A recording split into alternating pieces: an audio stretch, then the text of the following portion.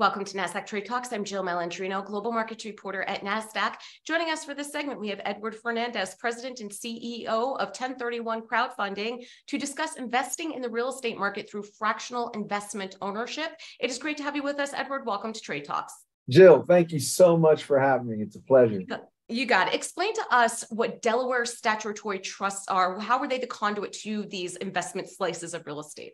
Sure. So a DST, we use the term DST, is a way to own fractional interest in a piece of institutional quality real estate. Think of a DST like a living or family trust, where there's a trustee that's managing a trust for the beneficial owners of the trust. And so a lot of investors are looking to that fractional ownership that are kind of a little tired of the tenants, the toilets, and the trash, and really don't want to end up paying the taxes. So they do a 1031 exchange through a DST. So it's essentially a portfolio of different residential properties all in one, is what it sounds like. Yeah. So, there's DSTs that have portfolios in them. So you could buy a DST that has like 20 properties in it. You could buy a DST that has a single property in it. But all these DSTs are institutional quality type real estate, like apartments, senior housing, student housing, self-storage. And so for as little as $25,000, you can end up buying a $50 million or owning a piece of a $50 million property while still satisfying your exchange. How does it perform relative to other asset classes? Well, it's really relatively the same, right? So through COVID, senior housing, student housing, hospitality, and office, right, got hit really bad, just like it did in the normal market. But now that we're post-COVID, right, all those things have come back now, except for office, because now people are still working from home. But it's really relative to the same. The only difference is control, right? A DST, you're giving up control. And if control is important to you, then the DST may not work for you.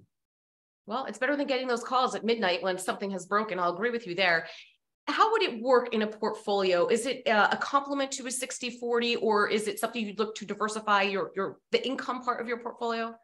Well, so it'd be an income part of your portfolio. So think of the DST. Well, the DST has two different strategies, right? So if you're actually investing in multi-tenant, like apartments, senior housing, student housing, and self-storage, think of that as a dividend stock, right? You're getting a stable cash flow with a greater potential of appreciation. If you buy a DST that has maybe an Amazon distribution center in it, or Walgreens or Dollar General, think of that DST as a bond. You're just going to get your principal back, and you're getting that guaranteed coupon.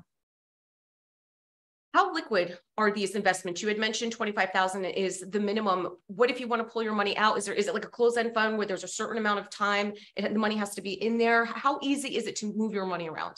Yeah, it is a closed-ended fund, right? So there's a definitive time of how much money is being raised. And these DSTs are illiquid, right? So if you own a piece of $150 million property and you've got $25,000 in it, you need that property to sell in order to create liquidity for yourself. So, you don't want to put all your money in these things, especially if it's illiquid.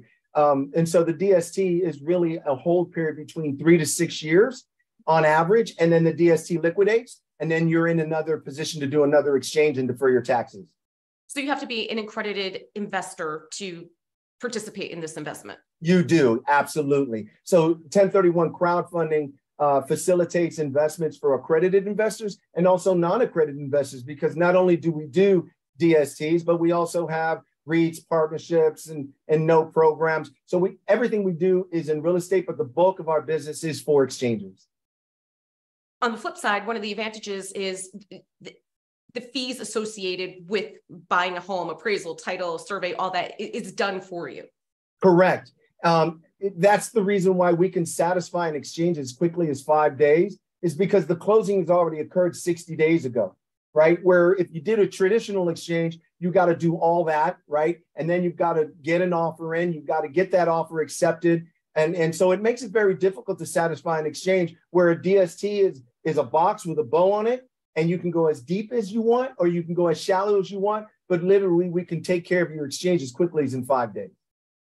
And you mentioned the tax advantages of the DST. What about expenses? Can you write the depreciation of any of these assets off? Oh, absolutely. So because you're a beneficial owner of a trust that's on title of real property, you can depreciate the asset. You get to write off all your expenses on your Schedule E. The DST has to have stabilized assets in it. So you're getting cash flow on the 15th of every month. And unlike other investments, when the DST sells, the investors get 100% of the upside. All right. Interesting. Appreciate the insight, Edward. Thanks for joining us on Trade Talks. I'm Jill Malandrino, Global Markets Reporter at Nasdaq. Jill, thank you so much. Have a great day.